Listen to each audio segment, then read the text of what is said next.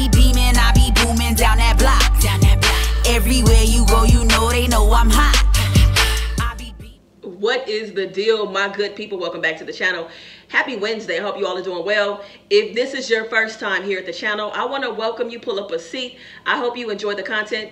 And before I get into this food, I want to ask that you like, comment, share, subscribe, and go ahead and tap that bell while you're at it so you're notified anytime I drop a brand new video, go live, or schedule a premiere. All right, y'all, that was a mouthful. So what we have today are some chili cheese hot dogs, and I have some jalapeno chips on the side because they're my favorite. And I'm excited about this because I haven't had a hot dog in a long time. So I got chili on mine, got cheese, jalapenos. I got some red onions too.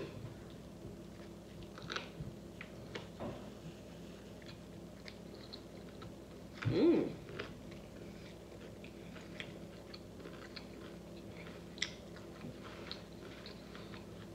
Now, y'all already know I had to do something different. This is not a meat hot dog. It's not a veggie hot dog either. When I say veggie, I'm talking about like the, you know, it's not like a veggie meat hot dog, whatever. It is a veggie dog. It's actually a carrot. That is my hot dog. So I have a carrot in here, y'all. I'm impressed. Let me show y'all. Let's see the carrot. And before you click off, you're like, what is this? This is crazy. It's a cook with me at the end of this video.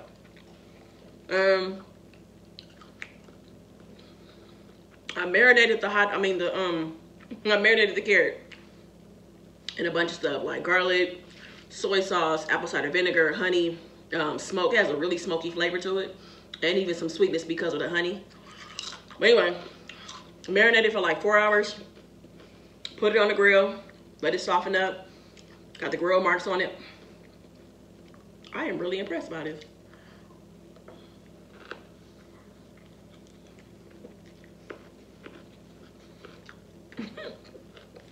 Wow. And I did this too because, you know, I talked to a lot of people, and a lot of people have given up meat, want to give up meat, don't like the veggie dogs that are in stores. I'm not a fan of the ones I've tried. So I'm just pretty open at this point. And some people just have food allergies too because of the stuff that's sometimes in some of the processed like veggie meat and stuff. So I wanted to try something different. So that's why I had to roll with the carrot and see if I like it. And I do. I'm just tripping because the flavor of the carrot, like, it really took on the marinade.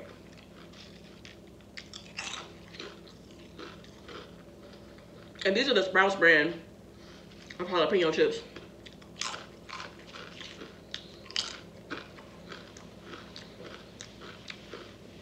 Wow. I know about this when I was in Sprouts too. Shout out to Alexandria for reminding me, Rhonda, where the red sauce drip at? Where the sauce at? You're right. So I want this sweet chili sauce. I want to try this on the hot dog. Almost bite.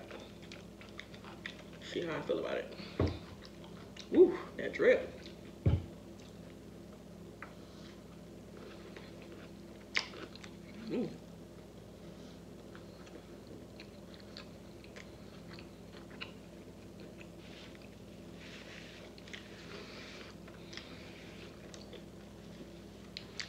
This is delicious.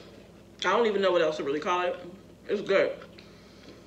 It's good. Of course, it takes time to do it with the marinade, but it's cool. I like it. And of course, I was intrigued too because I haven't had carrots. Like, I haven't had carrots in a meal. Like, I had it on the side of like my cauliflower wings, but I haven't had it in like something else in a really long time. So I figured, why not?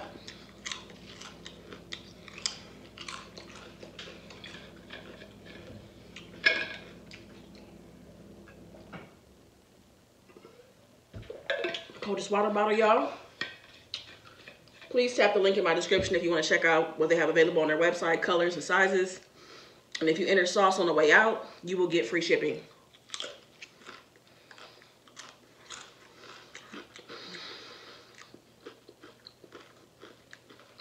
I'm really just tripping over this, y'all.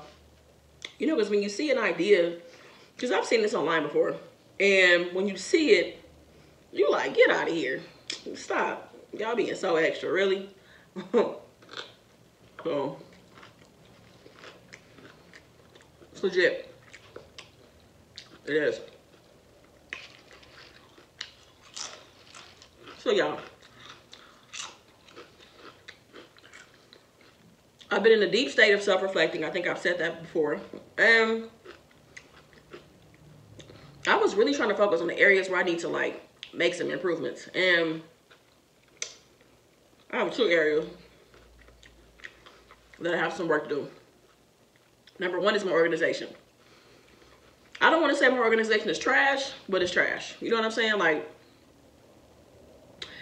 I don't know. It's like I have all these tabs open in my head. I start doing one thing and I stop. And I don't put stuff back where it belongs. Like, I'm not messy. But, I mean, you know what I'm saying? Like, I'll circle back around and put stuff where it belongs and all of that. Like, I'm not the person to hop out of the bed and make my bed, even though I should, because I do feel better when my bed is made, but I'm just not that person. Like, it just takes me some time to eventually, like, make my bed. I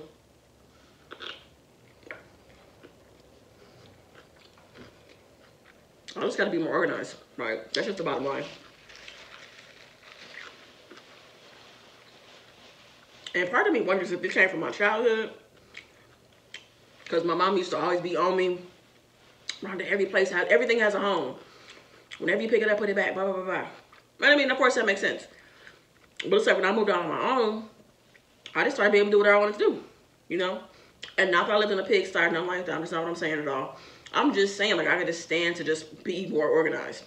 So, I need, like, some little organization, little shelves and stuff. You know, to sort stuff so I can find it easier.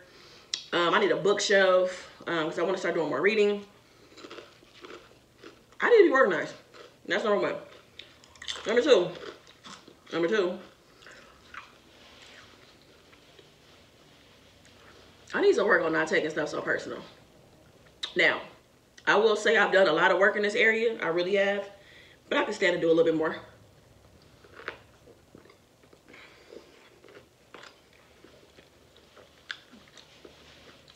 I'm gonna give you a perfect example of the progress that I've made. You guys know my birthday just passed, and some people could not make it to my birthday, which I completely understand now.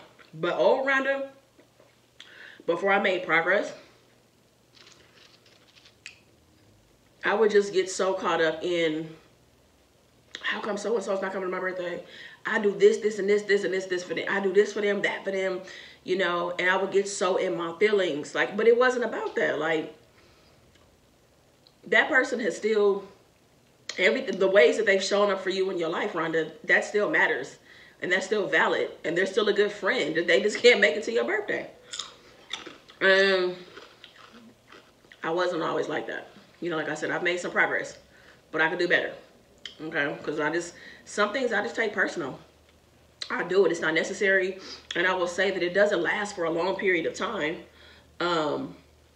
It just, I don't know. Like, I take things personal sometimes. It's not everything. Not a lot of things. It's just some things that just hit me sometimes, you know? And I think a lot of it is just that, not that I'm saying I can't be in my feelings. I'm just saying that being in my feelings about stuff keeps me from being productive. Keeps me from responding to text messages sometimes, which sometimes is a good thing because I don't want to just fly off of the handle. But I'm just saying, like, it really interferes with a lot of stuff when I take stuff personal.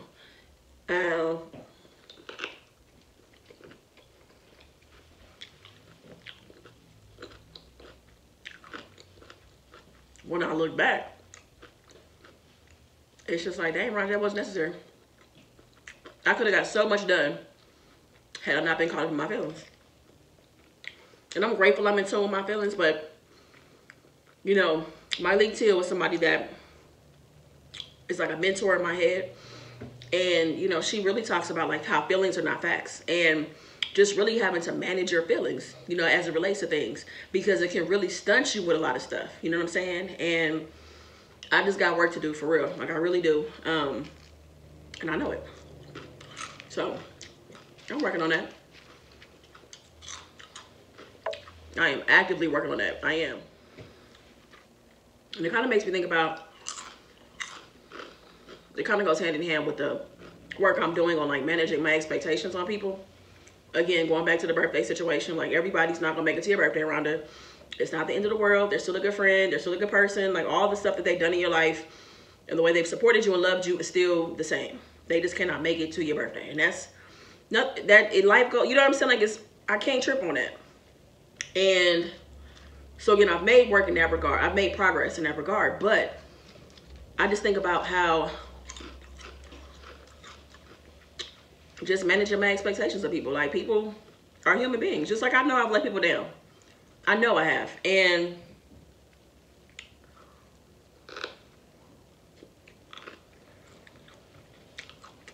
I think if I work on my expectations and manage them and lower them, because I think for a long time my expectations on people were way too high. And then, you know, of course, so much disappointment came with that. Managing my expectations is going to help me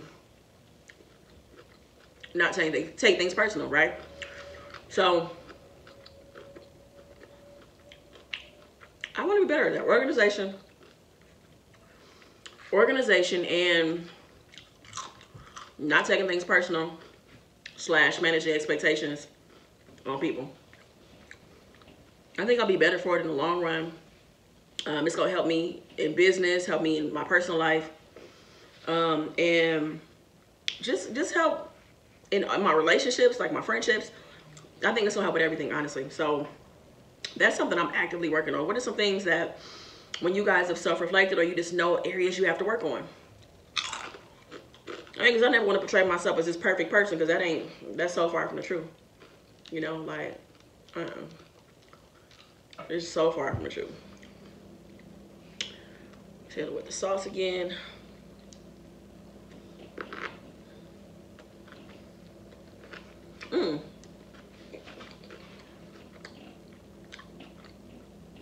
Like, even with the whole taking things personal, I have found myself recently taking negative comments personal, which I wasn't, they didn't used to bother me before. But now, some recent ones have just like, I've allowed them to sting and kind of like, you know, I'll be looking at the comments. Should I respond? Should I not? I gotta be honest about that, because at first, that stuff didn't bother me. But like now, it's just been things, and maybe it's the things that they're saying, you know what I'm saying? That kind of sting and make me feel some kind of way, you know? But I can't take it personal because I have way more positive comments than I do negative comments, you know what I'm saying? But, you know how it is. I don't know, but that is something I want to point out. I'm gonna be honest about that. That I have recently allowed comments to bother me more so than they have in the past. I never really tripped like in the beginning. I'm gonna say like the first 3 or 4 months, but just recently, like, I don't know why I took it personal. You know, and it's like I don't want to go back and forth with anybody either, like because that's a waste of my time. So I'm just getting better about just letting people have your opinion. Cool, that's how you feel, and I keep it pushing. Instead of me kind of, you know, staring at the comment, just, you know, thinking if I'm going to respond or not. Like, I don't want to do that.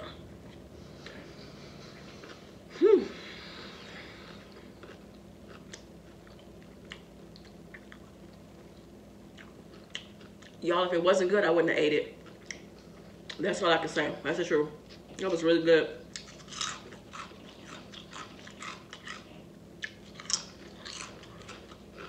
Let's go ahead and wrap this video up.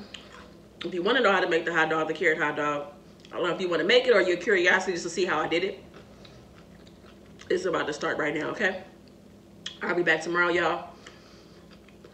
All I want you to do is be good to yourself. Peace. So you'll want to get started with about 4 to 6 carrots. You'll want to cut them bun length and also peel the carrots. Now we're going to start with our marinade. First ingredient is 1/4 cup of soy sauce. The next ingredient is 1/4 cup of apple cider vinegar. Go ahead and get that in a bowl for your marinade. And next up, we're going to move on to 1/4 cup of veggie broth.